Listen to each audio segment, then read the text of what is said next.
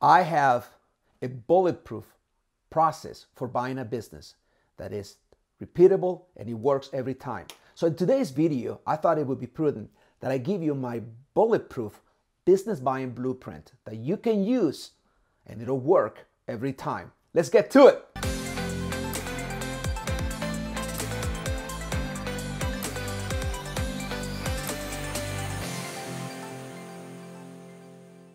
Everyone, welcome to my channel. I am your host, Leo Landaverde, business broker and commercial lender, helping you buy and scale a profitable business. If you are a small business owner looking to increase your wealth by buying a profitable business, or a corporate employee sick and tired of the rat race wanting to get out by buying a profitable business, you are in the right place. Please subscribe to my channel. Don't forget to hit the bell and you'll be notified every Thursday when new content comes out. Number one, deal flow. No deal flow, no business. People underestimate the work that goes into deal flow. And they think that deals are just online and they're just in biz buy sell. Whatever you find in biz buy sell is nothing but a sliver of the deal flow. All the deals that are out there, only a very small percentage of the deals actually happen on market, on biz buy sell. So there's over 800 websites that are dedicated to listing on market deals. There is not such thing as an MLS system for the business brokering world. So it's kind of the Wild West. So every brokerage will have their own version of the MLS and they will have their own inventory listed on their websites. Some may or may not make it into the biz buy sell marketplace. There's a lot of other things. So what I always suggest, if when you're looking businesses to buy, you should assume that there's going to be a whole lot of competition on the on-market stuff. So I suggest you do a twofold approach. Do an on-market strategy. At the same time, use an off-market strategy, what I call a bifurcated approach. You're attacking both at the same time. When you're dealing with on-market, you're dealing with brokers. When you're dealing with off-market, you're dealing with the FSBOs, the full sale by business owners. It's a different strategy, it's different scripts, it's different terminology, and you talk to them differently. When you're talking to the brokers or market, you're talking shop, you're talking details. It's unemotional. They are hired to list these websites to sell them, and they want the highest price that you can get. With that comes pre-qualification, saying source of funds, and you need to jump through hoops. You're competing. It's a race. And there's a lot of people, really good businesses are pre-sold. Let me say that again. Really good businesses are already pre-sold. By the time a business makes it into the biz buy sell on marketplace, there's already a lot of buyers that are already signed NDAs. They have received SIMs. They're talking to their team and they're ready to make offers. And here you come looking for those businesses. The chances are the broker has already got their eye on whatever buyers. I can tell you from experience because that's what I do. So if you come to me and you don't know me, you respond to one of my listings, which I have multiple listings at any time on market. Usually if you come through that channel, you'll be like, hey, nice to meet you. You know, here's your NDA, here's your business profile. If you don't fill those and they're fully executed and signed, we're done talking. There's no need for us to keep, because I get over a couple hundred buyer leads every week. So that's the on-market approach. And does it work? Yes. I have some of my students produce great results with on-market. But now off-market, which is often neglected, it takes a little more work, which means you have to find out where the business owners hang out, where are their watering holes, where are these business owners in industry specific. Off-market only works when you have an industry in mind. If you have more than two, probably no more than three, that's when the off-market really works, because you're going to dive deep into that industry. You're going to hang out with them wherever they hang out, whether in social media or basically offline, what conferences they attend, and there's ways that I teach on how to get their information so you can reach out to them. You can send them postcards and mailers. It's a longer game, but one where you have no competition. One of our students right now has a deal under contract for $2.3 million with $700,000 plus worth of selling discretionary earnings under contract, totally an off-market strategy. So it works. So you're going to be doing a whole lot of tracking. I have all the collateral materials, but deal flow, you should be reaching out to a broker or anything from 5 to 10 times a week in order to create the kind of deal flow that you want. Pretty soon, if you have multiple brokers that you developed over time, they're going to be feeding you deals, but it takes time. It doesn't happen overnight. So you need to know that going in, this is going to be a marathon. So once you get your deal flow underway and you're getting traction and you're tracking all those deals, we move on to the second step, which is deal analysis. Now, if you have not downloaded my Deal Analyzer 2.0, it's gone out to my list.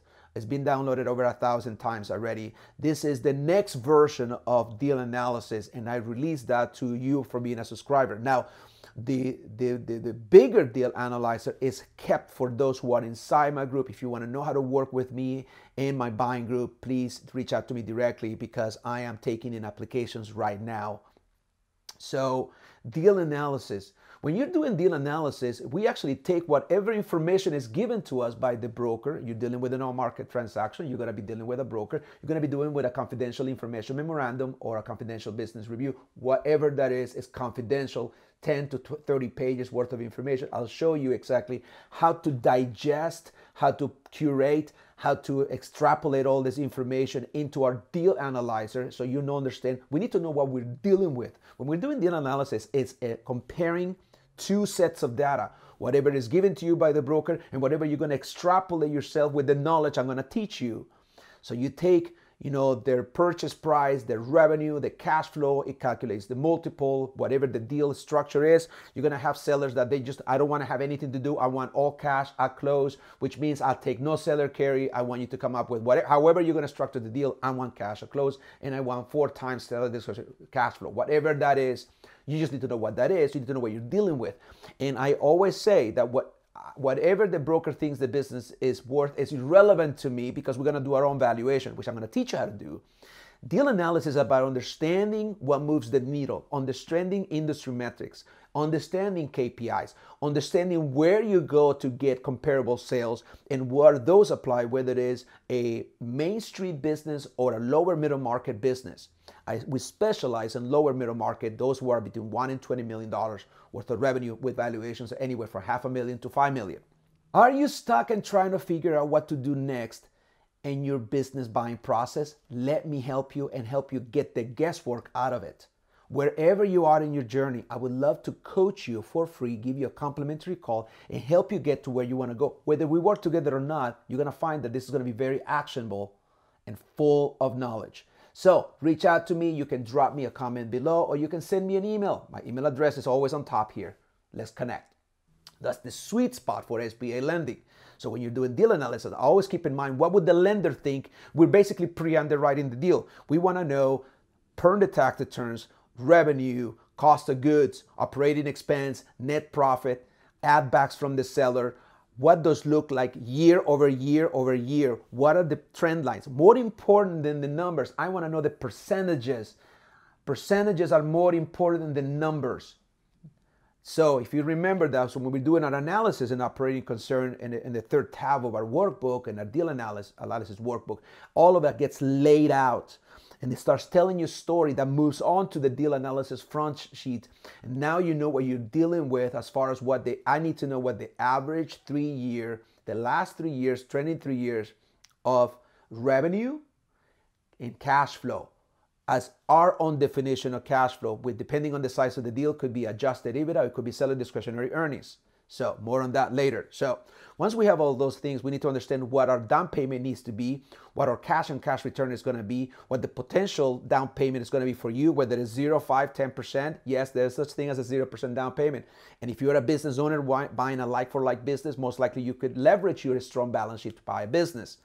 So say whatever we lay out, whatever we think we need to. Are we going to ask for working capital? Is there any excess inventory? Is it going to be a stock purchase agreement or is it going to be an asset purchase agreement? There's differences between the two. We lay out the deal, how we're going to structure the deal. And we know that if we do X amount of things, we're going to get this deal approved, which means that we work in tandem with the lender. We want to have this deal pre-underwritten really long before we make an offer. Making an offer is going to be incidental. So we already know they have the lender. That's why when you work with me and my group, we are cash buyers. Everything is being sorted out. We make offers on deals we can easily manage, post-debt service cash flow that it makes sense. Debt service coverage ratios 1.5 or better, regardless of what the lenders think. We want to minimize our risk. So you see, there's a lot that goes on in deal analysis. That's step 2. Step 3 is deal making. So we get all those deal points straight out of our deal analyzer, move their way into the letter of intent. Rarely ever will you need to go into an asset purchase agreement. I strongly recommend, if you're dealing businesses that are north of $1 million purchase price, you use a letter of intent. Although it's non-binding, if you follow our prescriptive template that we use, several of the clauses on the letter of intent will survive if you decide to fall out, like the no shop exclusivity clause. We want to make sure that, of course, there's confidentiality agreements, the separation of the investment that the buyers and sellers are making as you analyze the deal. This is long before you get the asset purchase agreement in place. All of the structuring takes place inside of our deal-making process. So then we put together the letter of intent. The letter of intent is put together, and then the negotiations that come with it. All of that happens inside of deal-making. Sorry about that. My dog was barking. So structuring, letter of intent, negotiations, that is step 3. Step 4 is due diligence. If you did the work properly on the deal analysis, then you follow the process to the letter of intent, then due diligence becomes a breeze. You pre-underwrote the deal. I'll show you when to bring in the rest of the team. When do you bring in the lender?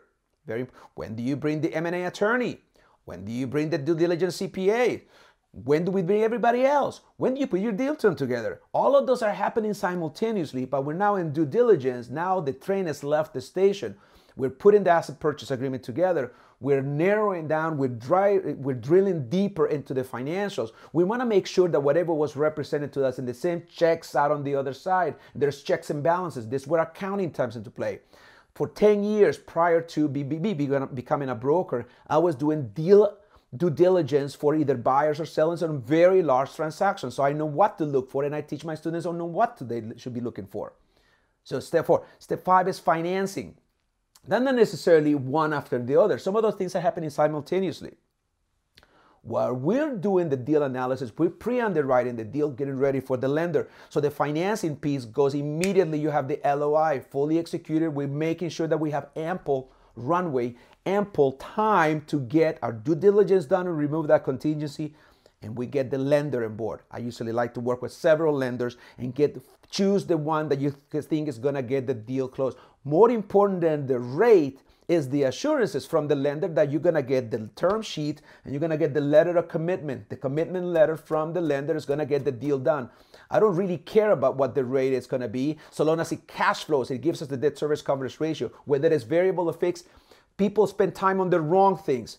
Will this deal close is the most important thing. So financing is a big thing. Then we move into step 6 is escrow and closing. Escrow.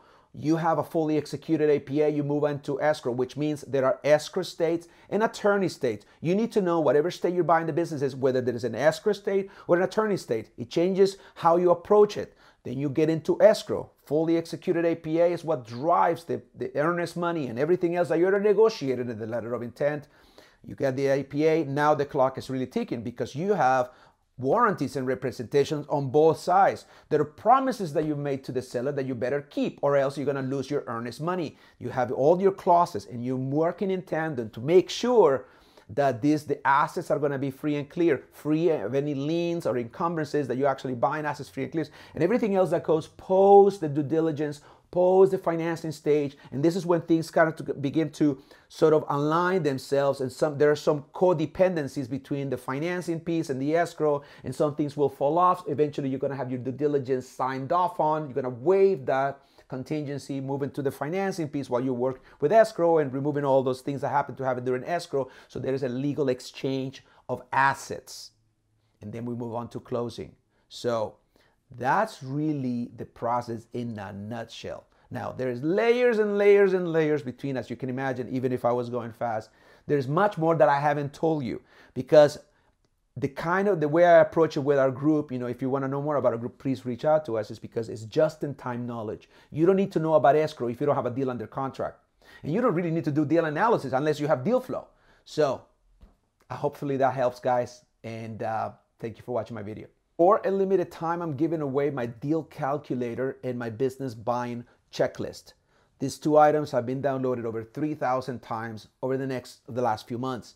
And they're my gift to you, just to show you my appreciation for being a subscriber. And put those to work, and you're going to realize that they're worth their weight in gold.